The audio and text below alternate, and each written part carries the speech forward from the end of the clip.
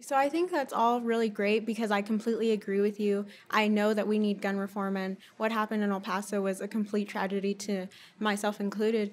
But how do you plan to do this? Like, what kind of plans, what kind of reform do you have? How would you get the opposing side to agree to participate in the buyback program? Can I ask about that? Let me follow up on that, Connie, Yeah. if you don't mind me backing you up on this one. No, you're fine. Because the congressman has a very robust plan on his website. I mean, he Yes. has a very detailed plan on his website. But I think the second part of Connie's question is important, which is how do you persuade people who are not already persuaded, like she is? And I want to go back to what you said at the September debate, where you said, "Hell yes, we're coming for your AR-15s."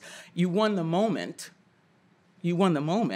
But in some ways, did you hurt the cause because you just got people's backs up? I mean, you can tell that people are already fundraising on this. A state rep said, basically dared you to come get his gun. So what about it? It's really interesting. The day after that debate, I was still in the Houston area, and a gentleman stopped me in a convenience store, and he said, "Look, Beto, I'm as Republican as they come. I own an AR-15.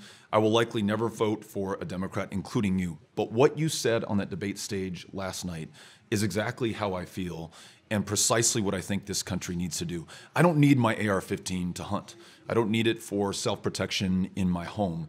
It's fun to shoot at the range, but I agree, this is part of the problem, and I would gladly sell it back. I'm just so surprised that anyone had the guts to actually say this. When I talk to families who lost a loved one in gun violence, and we were just in Denver, listening to families who had lost a loved one in the Aurora movie theater shooting, for example, they also said, I'm so surprised that you said what has been on our minds and in our hearts and what we had hoped somebody would say, but feared that no one would ever utter, especially on a debate stage while they're running for president. What I found from that gentleman in Houston, Texas, that Republican, the families in Denver, is that the political will is there. And they just polled, actually, in Texas last week, found that 49% of people in our state, this proud, but I would argue responsible gun-owning state, believe in a mandatory assault weapon buyback. Only 36% of Texans, this is Texas, oppose that. So to your question, Michelle, I really think the public sentiment is there, the popular will is there. It's just looking for leadership that will reflect that. Okay. I think we provided that. Ruben, you have a follow-up on that? I do. The question I have is, how would you get around the Supreme Court rulings? I mean, you've got the D.C. versus Heller, which it began to federalize, or actually applied it to D.C., the Second Amendment, and then you have the McDonald versus Chicago, which basically said that the Second Amendment is incorporated to all states. And so it would seem as though the courts would probably rule against something banning the AK-47, the AR-15s, and a mandatory buyback program would seem to be deemed to be unconstitutional. And as late as 2016, the Fourth Circuit Court of Appeals also included assault rifles to be part of the arms that are protected by the Second Amendment. So, how would you be able to get around that? Yeah, in fact, your colleague, Congressman Cuellar, who represents, the districts that sit in the middle of the state going up to, yeah. And, we talked to him about this the other day. He's a Democrat. I mean, it's true he has an A rating from the NRA, but he says that his understanding is that the Constitution doesn't discriminate among weapons. So, to Ruben's point. Of course, the Constitution discriminates amongst weapons. And you have no lesser conservative light than former Supreme Court Justice Antonin Scalia, who made the case that the Second Amendment, like every constitutional guarantee and right, is not unlimited. You couldn't drive a tank, for example, down the street under the Second Amendment, or shoulder a bazooka. Yes. This AR-15 or AK-47, these weapons were designed, engineered, sold to the militaries of the world for use on a battlefield. They're excellent at killing people efficiently, effectively, in as great a number as possible.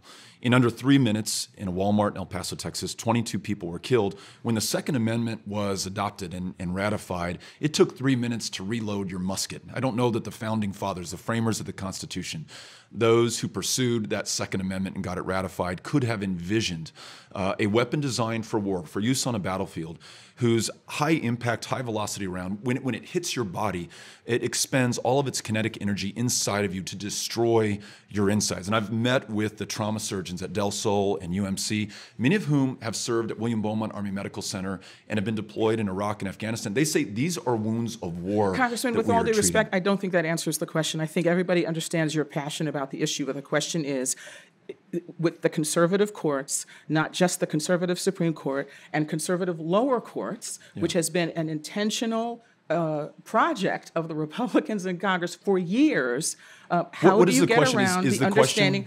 Is the question whether or not this is constitutional? Yes. My answer is yes, and I just made the case. Is the question, should we not pursue public policy or legislation for fear of the current composition of the courts? My answer to that is no. Do the right thing while you have time to do the right thing. And I think every American understands the distinction between a hunting rifle or a shotgun or a handgun that you have in your home for self-defense and something that was designed and is devastatingly effective at doing it to kill people on a battlefield. That is what an AR-15 and an AK-47 is.